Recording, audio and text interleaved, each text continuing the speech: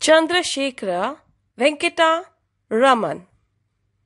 Sir C. V. Raman was born on 7th November 1888 in Madras, India. His full name was Chandrasekhara Venkata Raman.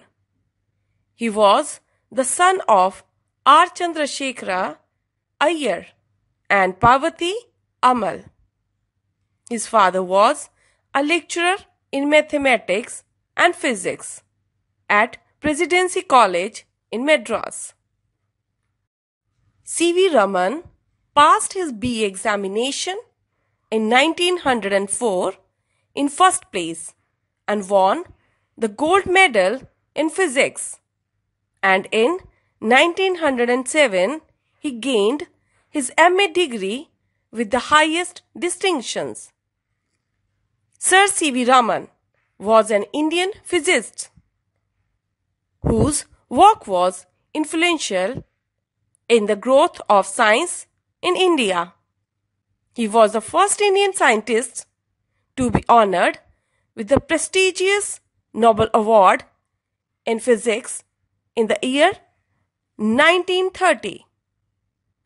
His discovery, Raman effect or Raman scattering, is popularly known as an inelastic scattering of a photon. He was honored with a large number of honorary doctorates and memberships of scientific societies. He died on 21st November 1970 at the age of 82 at Bangalore.